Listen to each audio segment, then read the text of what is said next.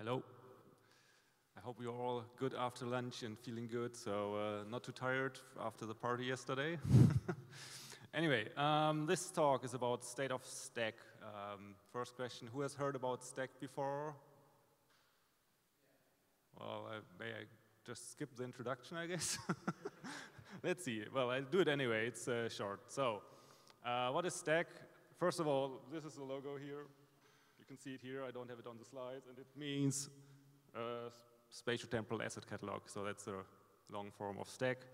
And it's a suite of specifications and software. The specifications are two kinds, static stack, the stack specification, and an API specification. And it has a lot of ecosystem around it.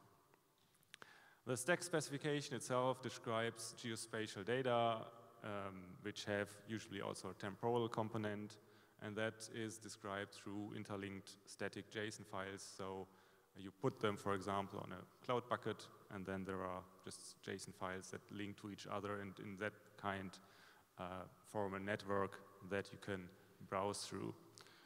The STAC API specification adds dynamic elements to these static catalogs that you can deploy on cloud buckets. And then it adds, for example, search, aggregation, transaction, everything that makes it dynamic in the end. The specification is extensible. Both parts are extensible. There are various extensions that you can reuse.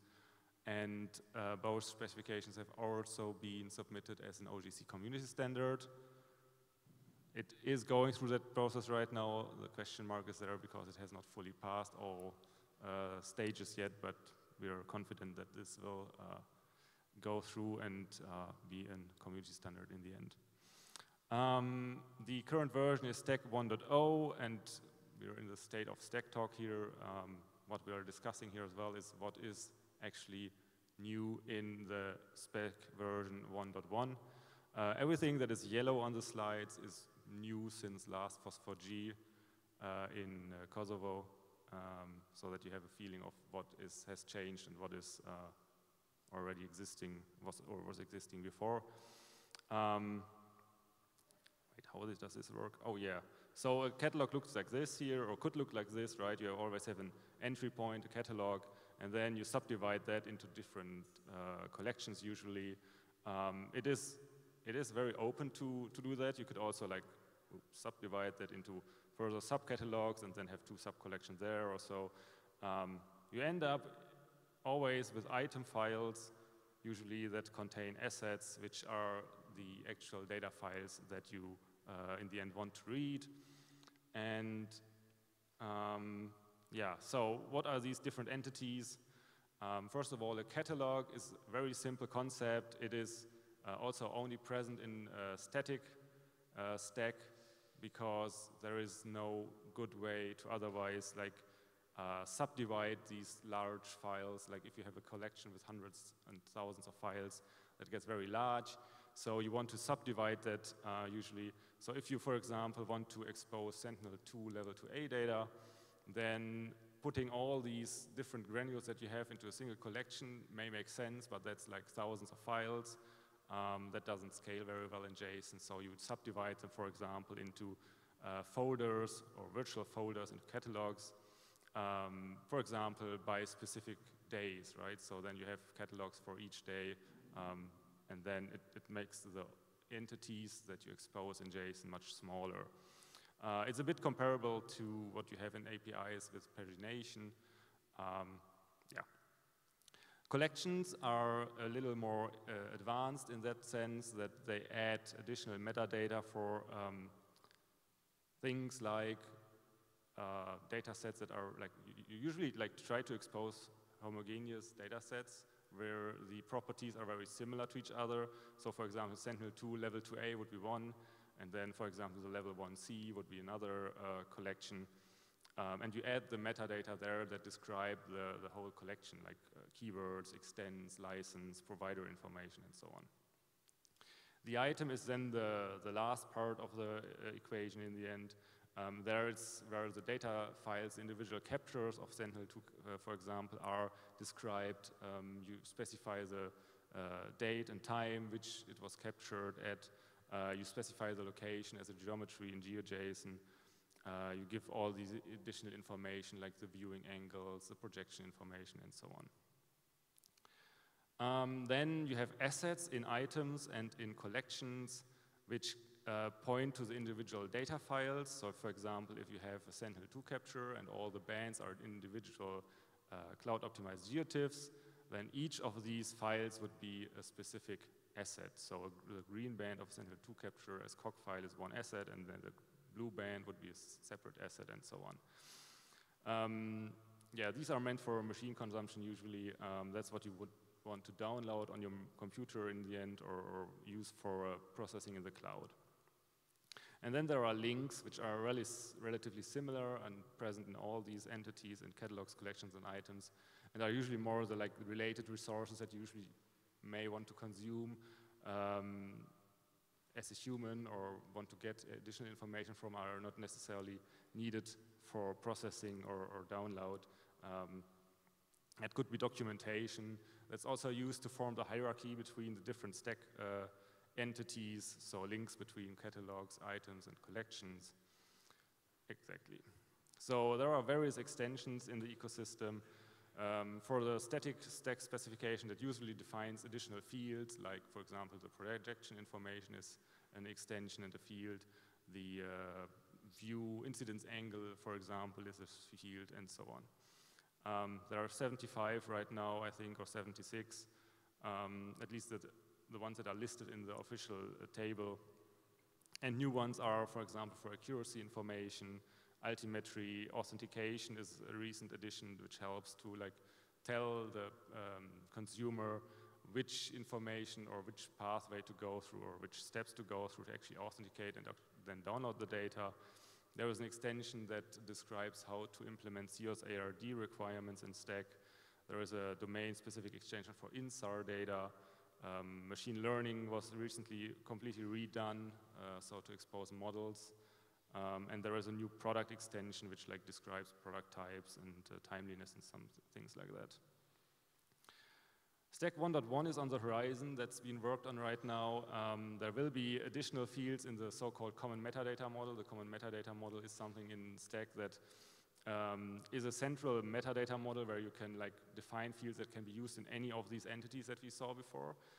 At the beginning of STAC, we often just said, well, this can be used in items or this can be used in collections, and then we had these specifications very narrowly, and then people said, oh, I want to use it somewhere else, and then we pretty much came up with this common metadata model, so all these fields can be used anywhere, which means, for example, that now before you could also use keywords in the collections.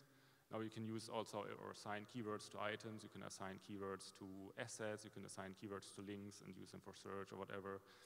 The roles have been made more generic. Before they were only in assets. Now you can, for example, assign more roles to links so that you can clearly identify what purpose they have. There was an effort to align further with OGC API records that led to a change in the license fields, for example. And the actual change there is that beforehand we had two values that could be put there in addition to SPDX license identifiers, which were proprietary and various.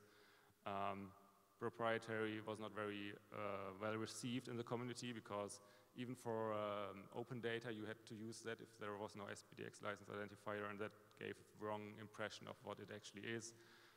So now everything is just using other, and you put a link to your information, license information, and then you can just get it from there. One minor thing that we had in the links is that you could only get links via a GET request. So it's were normal links in the HTTP where you click a link and then it requests it. But there are other things that you may want to use, like post requests for sending larger information, send headers with authentication details, etc. So that can be now expressed in links. If you do want to use that, that is especially helpful, like for transactions or something like that, for pagination. There is now an implicit inheritance between item properties and asset properties. So that means that you don't need to repeat all the information in the assets all the time. You can just put them in the item properties, and then the clients, if they don't find any information in the asset, they go one level up and find them there. That should help with deduplicating data in the metadata. There's a little more in the changelog which you can go through if you click the link here, and that is titled "and much more." The biggest change in STAC 1.1, which I didn't said anything about yet, is the bands. That is the main driver of STAC 1.1 actually, and that is removing a historical thing that we got in STAC due to how it just worked out.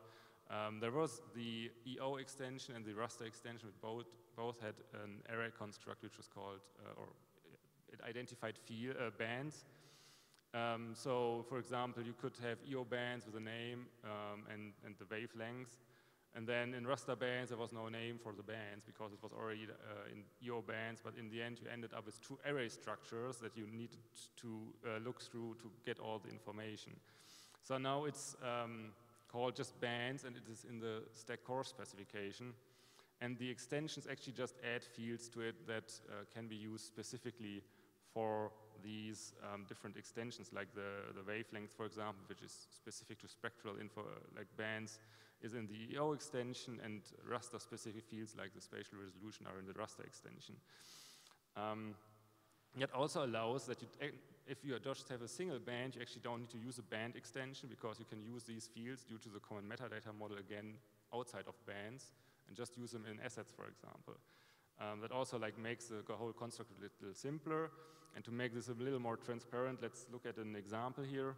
So before you had EO bands, right, and raster bands, two different arrays, but they describe the same band in the end. You had the name in EO bands, the description, the common name for the spectral band, the wavelength, and the full width half max. But then you had at the same level, and you needed to identify that via the array index pretty much, like the first array element were parallel to the other first element in the raster bands. That was relatively difficult and just was not very intuitive. The new thing is now you have a single array with band construct. Some of the fields are in the core, like name, description, data type, no data, statistics. These are all here. You don't need to prefix them anymore. And then you have some fields that are EO or spectral related and raster related that have a prefix here. So there's a direct mapping. You can pretty much just rename them, like data type goes in as it is. Spatial resolution has a raster prefix, raster double colon spatial resolution. And that's pretty much it. So it's more or less unifying the arrays and renaming the fields, and that's it. It hopefully makes implementation simpler. It allows to express bands in various ways. You can reuse them in other extensions as well. The STAC API specification itself is a, API that is HTTP-based, JSON-based, based on OGC API features, and defines in the core just the landing page and then adds item search on top and collection features based on OGC API features. So that's the same endpoints. The difference here is that pretty much in OGC API features, the geometries that you get are the actual data that you want to retrieve, and in STAC, the geometries that you get via the items endpoint are metadata about the actual data files. So that's the main difference there. API as well is extensible, has various extensions that you can reuse, also submitted as community standard. And we're also working on a new version there, which might be 1.01 or 1.1, depending on which changes get in. But that waits for STAC 1.1, and then afterwards STAC API will be updated. The API extensions, there are 15, I think, right now, or maybe 16. The new ones that are there are very collection related, like the focus in STAC before was more on item search. But now there is collection search as well. There is collection transactions. So transactions means you can update via an HTTP API the collections to something new, change the keywords, change the description or the title or something like that. And then free text search was added also based on OGC API records, which you can use to just freely search in any text through the API. We're waiting for further changes in OGC APIs and we wait that they release the like CQL2 and transactions into the final like stable state, and then we follow that and just adopt that as well. So these are not like identified as stable right now, but will be in the future once that is true in OGC. Various new tools in the ecosystem. I didn't know people were still using ASP.NET, but there is now a STAC tool in ASP for ASP.NET. Welcome, but I'm not sure how many people would use that. There is a new Rust client, similar to PyStack, PGStack RS, or is it called? No, it should be PyStack RS. I think that's a typo. There are Julia-based clients for the Julia community that is growing, StackJL and StackCube.jl. Our Stack that was previously an API client only is now available in version 1.0 and can read and create static Stack catalogs as well. In the JavaScript ecosystem, we have a new version of Stack Browser, which, for example, implements authentication. So beforehand, you had a fully free public accessible catalog. That is now not the case anymore. You can, for example, authenticate through OpenID Connect. There is OLStack, which is like a mapping plugin for open layers that can render easily the stack elements that you throw at them. And Stack.js as a simple helper, drop-in replacement if you are handling stack entities in JavaScript. There is a new tool to simplify the downloading of stack assets in Python. Beforehand, it was a little bit difficult to get the data actually to your computer through PyStack itself. That is now simplified through this command line tool. PyStack 1.1 simplifies how you can interact with extensions. That might help some people, because beforehand it was a little bit difficult. It also will implement the bands changes already, and so on. Stack Fast API has been updated. There is a new backend. Beforehand we had, I think, Elasticsearch and PostgreSQL, PGStack. You can now use MongoDB if that's your backend of choice. And Stack Task is a new tool that is meant to run algorithms effectively over a large set of data sets. For more, see Stack Index. We have a long list of tools there that you can use. For data sets, just an extract of new data sets that were added and made available in Stack. I'll not go through there, just go through them in Stack Index and see whether there's anything of interest for you. A little bit of timeline here. So we started Stack 1.0 in 2017, went through release Stack 1.0 in 2021, and the new versions, Stack 1.1, are meant to be released in Q2 of 2024, and followed after in hopefully Q4 of 2024, we will have Stack API updated, hopefully. Yeah, what will be the plan for the future in Stack? Well, we discussed Stack 1.1 and Stack API updates. Then, of course, after those have been released, we will update or try to update the ecosystem as much as possible to the latest specification versions. Due to the low number of changes, I think mostly updating the bands, related things, everything else should be relatively smoothly. There should not be a lot of breaking things in there, I think, ideally none. Yeah, and then we wait for OGC to release the other specifications that we base our API extensions on. And then, yeah, there is currently, because all Stack sprints before were in the US, there is our plans to host a Stack sprint in Europe. Who's interested, let us know. We would love to do that end of the year or beginning of next year, to have something here in Europe for Stack interested people. The PSC will be a bit updated and be more inclusive. That have been like 5 core contributors in the past, but we will open that in the future and see which role actually we take there and how we can further stabilize Stack to make it more like well-governed, let's say. And then, of course, there is the OGC community standard that hopefully will soon be a thing. A couple of resources that if you download the slides from the FOSS4G website that you can click and go through.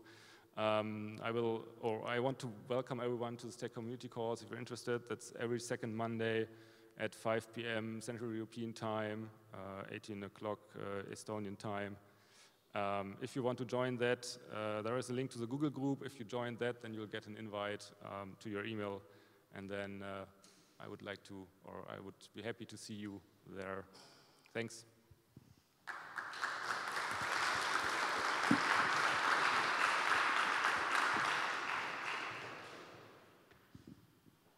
I have a question. What's the status of the STAC item collection spec? It was pulled out of the 1.0 release. Is it going to be added back in at 1.1? I mean, the item collection spec is part of the API specification. There is a fragment that we point to now in the STAC specification as well, but it's not part of the core static specification, of course. So we just point to it in the STAC API specification, make it more visible so that users can actually see it and find it if they look for it in the wrong place, which is, I mean, it's hard to navigate all the repositories. There is now also a collection, which is pretty much the equivalent for the item collection for collections. So the item collection is a list of of items, pretty much a GeoJSON feature collection, and the collection is the equivalent. They will both live in the item, in the STAC API extension and be part of that release cycle, yeah. It just, you can't validate the item collection because it's not part of the spec, so it's only part of the API, so. Yeah, I mean, it should be validated through the API validator, right? But it might not do that right now. I'm not so into the API validator, yeah. Thanks. Other questions?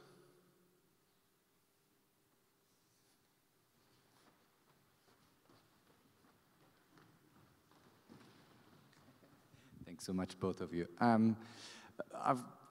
With any standard or specification, what's the estimation? I mean, are we going to add new fields and more things, and it will again become just so big that somebody wants a more lightweight specification?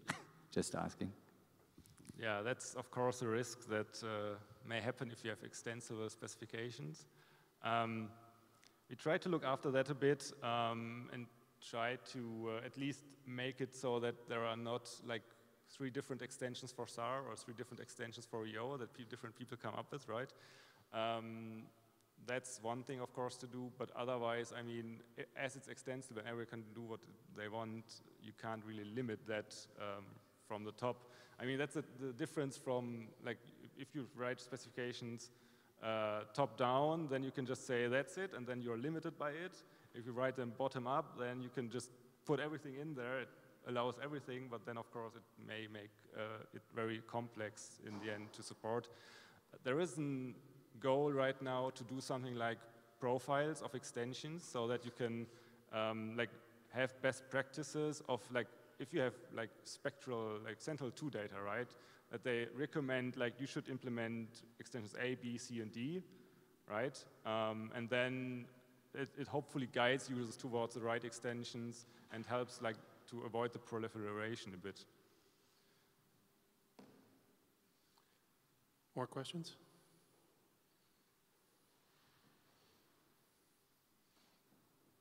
Okay, well, thank you very much. Thank you. There was another question. From experience from the field, so to say, will STAC API be more prevalent than static stack JSON catalogs, or is it still okay to use static JSON catalogs? It depends a bit on the use case. The larger the static catalogs are, the harder it is to go through them and find the corresponding data, right? So because there is no search on top of that. But it's totally fine to have static catalogs in cloud buckets. If that's the easiest way to expose it, do it. It's better than having nothing, right? That's the way to go. And then it might just be that also others just index the data into an API if they find it useful. It at least gives the common layer of the common language, and then people can do whatever they want with it in the end. That, I mean, yeah.